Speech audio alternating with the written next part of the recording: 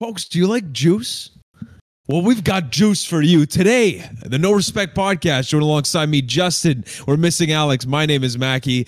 We are diving deep into the mind of Kent Hughes, thanks to the great work of the Eric Engels, the man who covers the Montreal Canadiens for Sportsnet. He sat down with Kent Hughes and did a wonderful Q&A that we invite you to go and read. And that's today's video. We're going to dive deep into this Q&A. Obviously, we've selected some snippets, right, Justin? We didn't go through the whole thing, and that's why if you want to take a look at it, we'll make sure to include it in the description down below. If you're new to the No Respect Podcast, we cover the Montreal Canadiens for the most part, so please consider liking, subscribing the video. It would help tremendously, and a huge thank you to everybody that's been doing that recently.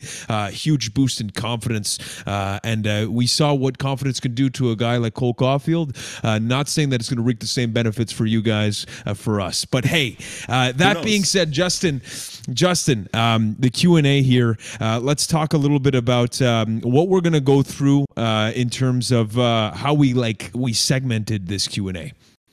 Yeah, so I mean, it pretty much Eric Engels did a great job asking questions about what Kent Hughes' kind of plan was for the future of the Habs, starting off with what he thinks about rebuilding, retooling, resetting, where we think we should go, going into the trade deadline and what specific players can expect from the trade deadline, and then potentially going into who will be the next captain of the Montreal Canadiens. Correct. So all of this to come. So let's dive right into it. I mean, we've got a lot of little parts that we want to react to, read out. So let's start with the first quote, if you don't mind, Justin. You want to start us off here? And obviously, we wanted to recreate exactly how we thought of it. So Eric is to the right of the room for some reason, probably drinking coffee. I feel like he's maybe a one milk, 2%, and one sugar, whereas Kent Hughes maybe a tea drinker. Who knows? But just try to put yourself in the hotel room in Vancouver when they did this. Probably, I don't even know if it was in Vancouver, but that's where they are now. So go ahead, Justin. So yeah, I mean, Kent Hughes starts talking about something, saying rebuild, and then kind of catches himself not necessarily wanting to say it. And Eric asks him, "Do you dislike that term, rebuild?" And Hughes responds, "I just don't believe in the term. People can associate a certain thing with a rebuild versus a reset or a retool. I think Doug Wilson was the first guy to use a different term. Reset is what I think he was using. My objective is to try to build a roster that's going to include players who are here, and it's going to include new players coming in. But hopefully we're going to put a team on the ice that can win on a sustainable basis. So if a rebuild means we're stripping everything down and trading everybody away, then no, I don't believe we're doing that. But you can create a blueprint and say, this is how we're going to do it. And this is step 1, 2, 3, and 4. And actually believe that if everything goes according to plan, but I just think that there's a natural component of having to react to certain circumstances along the way. It's just too hard to predict injuries and lack of performance from someone you expect to do something or doesn't, or somebody who steps in and ends up being way better than you anticipated. So there's a certain component of flexibility required." So he always doesn't agree of just stripping everything down, starting from nothing, and doing the kind of full rebuild. He kind of believes that you have to kind of react to things. You have to be flexible. So it's interesting because we made a video and it was the where do you fall on the spectrum of rebuilding, and we made like a scale from 1 to 10. So from 0, your rebuild meter starts there, and then after that going all the way to competing and contending and what that means. Obviously on the left side, if you're at Tank City, it means everything that was just kind of depicted here and that Kent Hughes revoked and basically said that's not what we're doing. So if there are people, this is where it gets interesting, is that if people thought that that's the type of situation that we're going through, it's not. And it's almost, I don't want to say it for those of you who hate him, but Marc Bergevin also went along those words of like he doesn't believe in the rebuild. Maybe he didn't say it as eloquently and didn't elaborate as intensively as Kent Hughes did in this specific Q&A.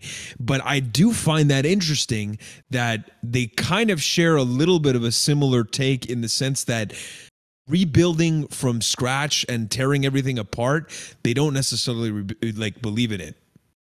Yeah, but I think it's still encouraging to know that like we still have something to build upon. Like we have young players, and the management obviously believes in them enough to kind of build their team around them and not just be like, this team is screwed, we're resetting everything, fire everyone, like trade every player. So I mean, I've said it in the past, I said it at the start of the season, the future is bright for this team. And I think with this management here, I think that's true.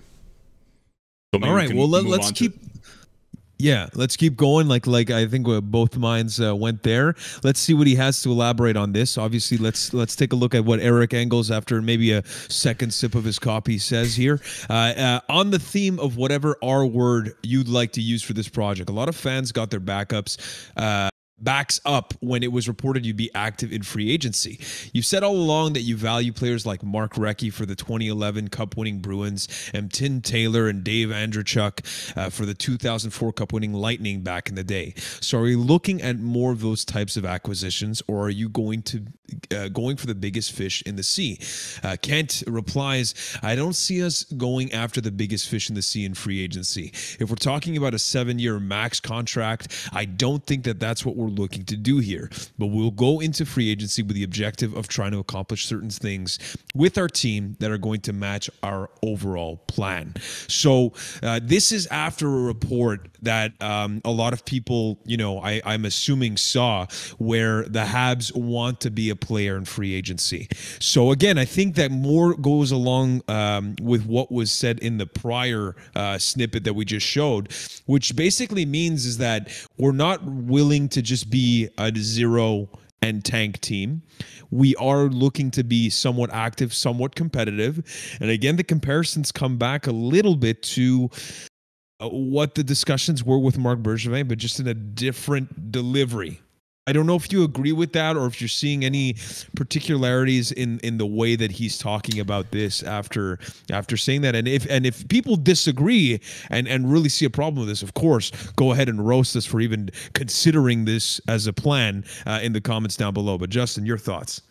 I don't necessarily agree that it's the same as Marc Bergevin, because I think Marc Bergevin always tried to just like make the team as good as possible, and never really, I don't think he necessarily accepted that the team was mediocre at times. He kind of always went for that extra piece that would kind of make us better without seeing that. So I think he didn't trade any draft picks. I'm not saying he traded back draft picks. I'm not saying he traded draft picks. I'm saying he tried to make our, I don't know, I'm just saying he never tried to like tank to go back again. You're right that I mean, it is the same that he's not going after the biggest fish in the sea, like, sure, but I don't know, like I think that at least this is good for the Habs. I think that we can't go after like the Connor McDavids or like the David Pasternaks of the league, or obviously those guys aren't free agents, but like the biggest fish in the sea wouldn't work for our team. Like we should go for more players that would be beneficial to a retool, like a Yanni Gourde type player, like a free agent that's gonna kind of be there to be a leader in the locker room and not necessarily cost too much, or yeah. So I don't know what you think about that. Listen, I find it interesting. It's that because I know that there's some and maybe we make another video on this at some point, but there's the free agent tickets that we're talking about might be a Philip Forsberg, a Thomas Hertl, all of these guys that could be a good fit for what they're planning on doing. So it's going to be interesting to see. But let's get maybe more specific to where's going for the deadline, and I think that's the next slide here. So Justin, go ahead. Yeah. So Eric asks, so is there more value as you make plans for the deadline in that shorter sample that there would normally be? Being able to evaluate your players within the brand style of hockey you want to play moving forward. And Kent replies, yeah, but I still think Rome wasn't built in a night. We don't need to have everything figured out now. There are certain things that are time specific because of the trade deadline, and then there's a lot of things that we have to time to look and understand and evaluate what we have. So he's more talking. Yeah, go ahead. No, sorry. I was just gonna say that what I really like, and because it was a little bit about what I said, and I feel like more value. That's why, is that when we were making that video about how I see a little bit of the rebuild on my side, is that you want to be able to evaluate and react to the thing, and that was a little bit more in the first slide, but this is what's repeating is that you're not just doing this one. This narrow-minded or like tunnel vision philosophy, and it's a question of like, okay, do we have things that we want to do with the current roster? In what capacity are we keeping this current roster? And I believe that this is just reinforcing the fact that there is value, and the record that we saw at the beginning of the video and the way that the Habs are playing now is an indication that there is some pieces here that are going to be of value to this team moving forward. And I wouldn't have wanted to see or hear a GM just make moves based off of record that everybody obviously hates as a fan, and even as just like a general hockey person, you're saying, well, this team is absolute garbage. But there's such a discrepancy between the performance of the Montreal Canadiens during the playoffs with a roster that, yes, was hit hard with injuries, but with the pieces that were added, we weren't looking at a bottom feeder team, even though that is the case that we're in. So I don't know how you see it. Yeah, for sure. I mean, I think it's just good to know that Kent Hughes and Jeff Gorton know that they should be patient. They don't need to make these crazy deals at the deadline necessarily with players that could be valuable to them in the long run, or be more valuable potentially in the offseason to trade. So I think it's great. Like they obviously are new to the team, so they need to take the time to evaluate, see which players kind of fit into their plans, which players wouldn't necessarily fit in. So yeah, it's all good from my perspective. Except for the quote of Rome wasn't built in a night. It's actually day traditionally. But, I'll let it slide. All right. Fair enough. I like that criticism. Let's get into the how the deadline is looking and the market. And this is the next question from Eric here. What's the market like now with the trade deadline finally in view? Kent responds, I think every team has different considerations. We were able to figure something out and get the Tyler Toffoli trade done. We did Andrew Hammond too, but I would say one was a more significant trade in terms of Tyler. I look at it as teams will come at it from different perspectives. First of all, in the Western Conference, things are so close, and I'd imagine, I don't know, there's teams that if you're on the fringe and you don't know, then what are you doing? Are you making the push to get in, or are you not getting in and risking giving away some component of your future? I think there's others that will look at it and say, we're really good, we've got to invest more. It's going to be a case-by-case situation, but there's a lot of good hockey teams in the NHL this year. So basically what this says is that they're going to be talking with every team that has a need that fits with their plan. It makes sense, and I mean, I don't think we need to comment that much more on this slide, because let's get into maybe the specifics of the players that we have and how it fits within the marketplace moving forward for all the other teams. Yeah, the one thing I'd say is that I saw someone mentioned it on Twitter. It was someone from, I think, TVA, that last year at the trade deadline, 31 trades were made in the 4 days leading up to the trade deadline. So, I mean, just because things aren't happening right this second, knowing that we're kind of a tanking team, doesn't mean that trades won't happen. And all the more reason to be patient for Kent Hughes. Yeah, and then there's a couple of quotes. We're going to be looking at Arturi Lehkonen in this first one, Jeff Petrie, and then Ben Sherratt. So let's start off here. You want to go ahead, Justin, here? Yeah, sure. So Eric asked, how do you view Arturi Lehkonen's situation? A pending RFA who's a year away from UFA, a valuable player to your team, but also on deck for a contract that could crowd your bottom six forward group with another pricey player if you keep him. Kent answers, we're not trying to trade him right now. Shock. Interesting. I think I've said about a number of players on our team. We're not trying to trade them, but that doesn't mean we wouldn't receive phone calls with regards to them. And if something happens, we weren't specifically trying to trade Tyler Toffoli either. It just materialized through a conversation with a deal that we thought made sense for us, and Calgary thought it made sense for them. I think I said it before, we're not looking to do a fire sale here, and the more time we have to evaluate our group and make intelligent decisions, the better off we are. Interesting. So this one's big. This one's big because we talked about this in that last video, and I think we both agreed that it's time to trade Artturi Lehkonen because of how well he's playing and because of the situation of the Montreal Canadiens. Now, there's two ways of viewing this, I think. There's either a sense of Kent Hughes is a very intelligent man that knows that NHL teams are listening to every piece of content that are managing the narrative that's behind this team, and that are going to listen to this and know that this is a way of making sure that his value is not undervalued, and that he can somewhat increase the perceived value in terms of the way that they look at this player within the organization. Now, I could be completely off because there's a side of me that thinks that. The other side of me just says that this is the truth, because at the end of the day, he's just going to have phone calls and really down-to-earth conversations with the organizations here regardless, and they'll know exactly what he's thinking. So I don't know if there's any media manipulation in this context. I like to present both options. I don't know what you think. Interesting point. But yeah, I don't think we should take his words. Like I when he says we're not trying to trade him right now, he goes a sentence later and says that, like, oh, we'll still kind of listen to phone calls. So yeah, I think it's kind of similar to what we said in our trade video there, where, like, if we can get a first rounder for Artturi Lehkonen, they're probably going to bite. They're probably going to trade him. But if not, he's a valuable player that they could keep, and he could be there in the next few years, and he could be just as valuable with us than in a trade. So yeah, I don't know if there's much to look in here, but we can move on to the next player, which is Jeff Petrie. Very interesting. Yes.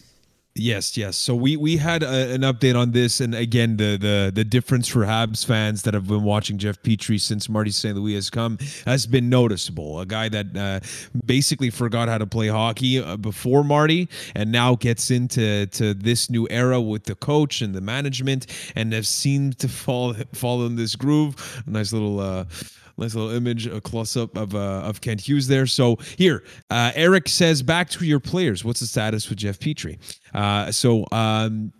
Another tweet, I guess, just to say that Jeff Petrie's day-to-day with an upper body injury. Good Canadians, still practicing today, but in a non-contact jersey, so that you guys get that information as we talk about this. Kent Hughes, I don't know how much more color I can give to the situation. I love the way he says that, color, situation. Vocabulary. Yeah, just fantastic. Yeah, I've said if we can move him, we'll move him. It has to be a solution that makes sense for our organization too, because he is a good hockey player. He's a really good hockey player, and he's showing that right now. So the one thing that I think when you look at the difference in the delivery of the message is that Artturi Lehkonen, it's a little bit more like we're going to hold on to him, whereas this one is like we are looking to move Jeff Petrie, but it just needs to be the right thing. So you have to blow me out of the water for Artturi Lehkonen, whereas I think that their threshold to trade Jeff Petrie, from what I gather here, is a bit lower, because I think he also would welcome a change of scenery. I mean, that makes sense. You can't forget that Jeff Petrie did request a trade earlier in the season. So I mean, it's something that they have to consider seriously. And I mean, again, this is something that could happen potentially in the offseason as well. If Jeff Petrie continues this good pace of his under Martin St. Louis and shows that he's much more consistent than he showed in the first half of the season, then maybe he has much more value in the offseason. So it's something to consider. But from what I see from Kent Hughes, I don't think we'll see Jeff Petrie in a Habs jersey next year. Yeah, I just don't think it's going to be at the deadline, to be honest, unless there's something that comes quickly or whatever it is, and something that's going to be taking on Jeff Petrie's contract. I see it being more of a summer move. where teams don't have to kind of lock in something of that much cap space and that much term, but we'll see. Maybe I'm completely wrong. So moving on to something that's absolutely locked in almost is the fact that Ben Sherratt is probably on his way out. Let's get into this. Eric asks, there's been a lot of reported interest in Ben Sherratt. You said previously you'd move him when you get what you're looking for. Are people trying to squeeze you on that as we approach the deadline? Kent Hughes, I don't think people are trying to squeeze us. Again, if I look back at his own experience as an agent in free agency, there's a lot of exploring that goes into this type of process. I'm guessing teams are trying to understand what the cost of Sherratt is versus another potential option. They're going to make their decisions. Conversely, we would look and compare different options of what fits best for us. And then lastly, Kent Hughes, this is, I think, just another snippet here on Ben Sherratt is right. And again, the timing of it is important. More information you have, the better. And like I've said before, we'll trade Ben Sherratt, but we're not trading everybody. So the biggest difference in the three players that we went ahead and spoke about is the fact that Ben Sherratt confirmed going to be traded. So say your goodbyes now. It's been beautiful with Ben. I loved him, but it's going to happen. So when it will is the only question before the deadline, which is March 21st. Now, what I was worried about, and he does bring it up in this, but I don't know if it's an actual problem because it doesn't seem to be one in the way that he's talking about, is the fact that he was so open about trading Ben Sherratt in the way that he's communicating about it. And that's something I am not used to. I think nobody is used to it because we were under Marc Bergevin, who basically was very good at keeping all of his cards close to his vest. Now, conversely, if I can borrow what was said here in this, Kent Hughes opening up about that, I would feel is not the smartest move, but I guess they're managing. I don't know if there's any impact on why it's been taking so long, or if it's wanted in this situation for Ben Sherratt. I mean, I think it's one of those things. I don't think it's necessarily bad to say that you're trading a player. Like, it's public knowledge. Like, he's talking to all these GMs. The GMs know that he wants to trade Ben Sherratt. It's on the trade bait board. Everyone knows it. So I mean, I don't think it's necessarily a bad thing to say that you're trading a player, especially with Montreal's position right now. I do think that what was I gonna say? Jeez. I completely forgot my train of thought there. Listen, it's not a problem. You guys reading and doing these videos live in one shot sometimes can take a toll, and you see an exhibit A here on Justin's part. So if it comes back to you, we'll come back to it. So let's move on. We'll maybe rapid fire the rest of this. I remember it. Okay, Please. fantastic. I'm sorry. Wait, very sorry. Way to wake up at the end of the video. Here we go.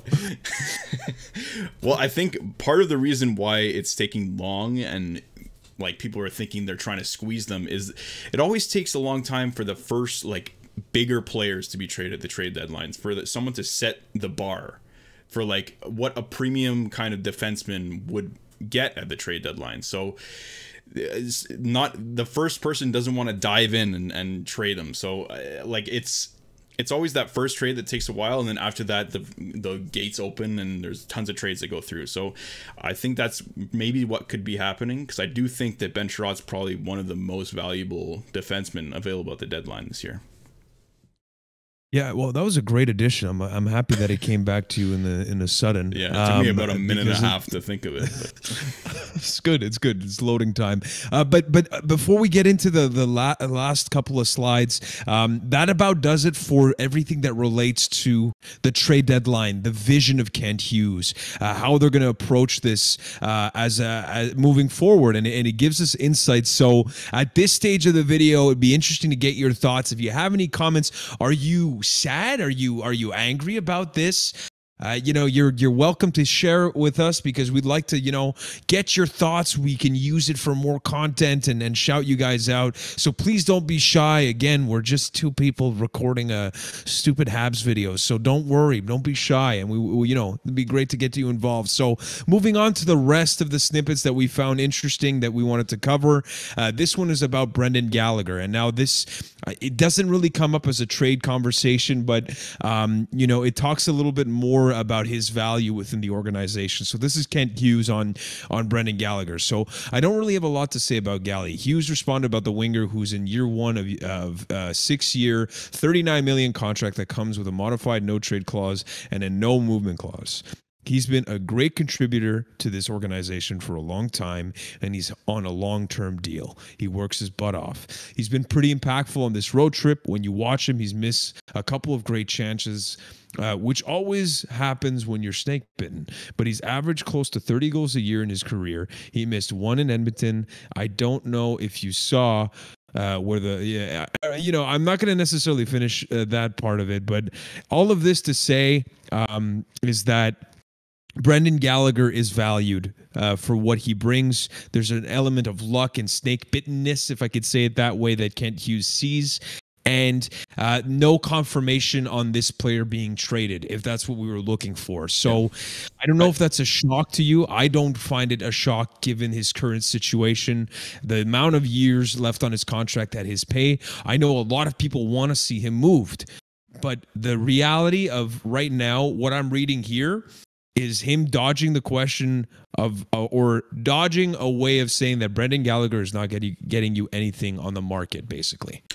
Yeah. Well, I think the encouraging thing is that Kent Hughes kind of says that he's averaged close to 30 goals a year, which makes me believe that he thinks he can get back to that level. So, I mean, to me, Brendan Gallagher would be the perfect player to be kind of your next leader on the Habs. So I hope that can happen. But yeah, I think we can expect. I don't think we can expect Brendan Gallagher to get traded anytime soon, is what I'm seeing from this. Yeah, no, I completely agree. And it makes sense, honestly, with this current timeline and the way that it's going on. So moving on to the last quote, and this is really just a question of the captain, and this relates to basically Brendan Gallagher.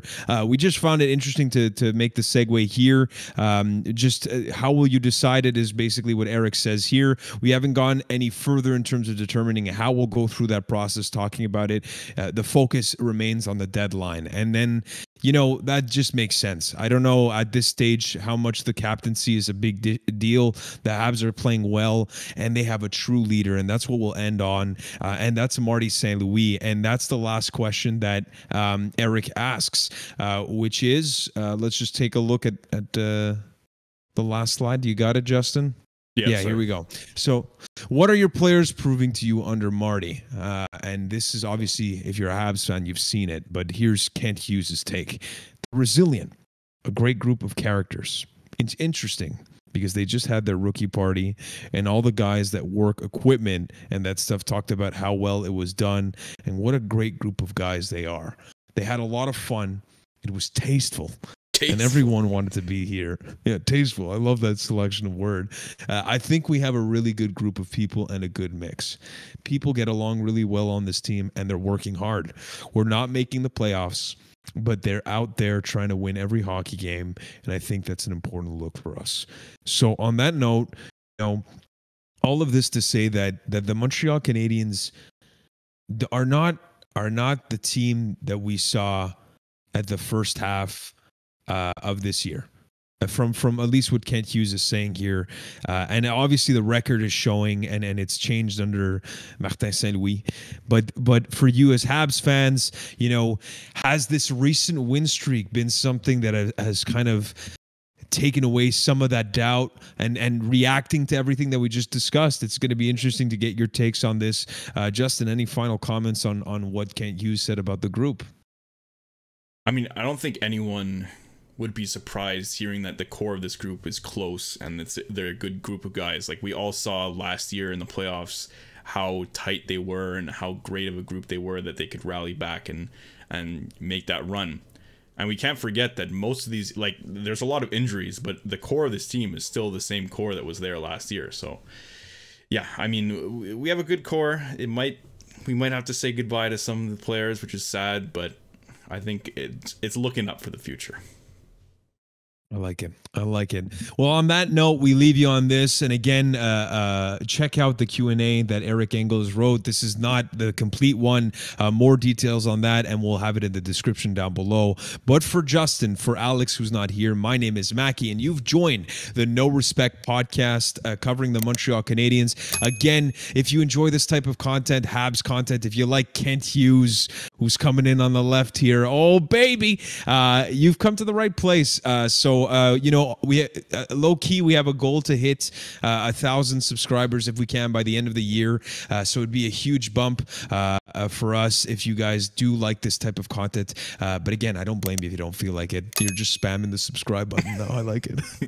But all that to say, guys, thank you so much for watching this video, and we will see you relatively soon. Go Habs, go. Et merci et bonsoir.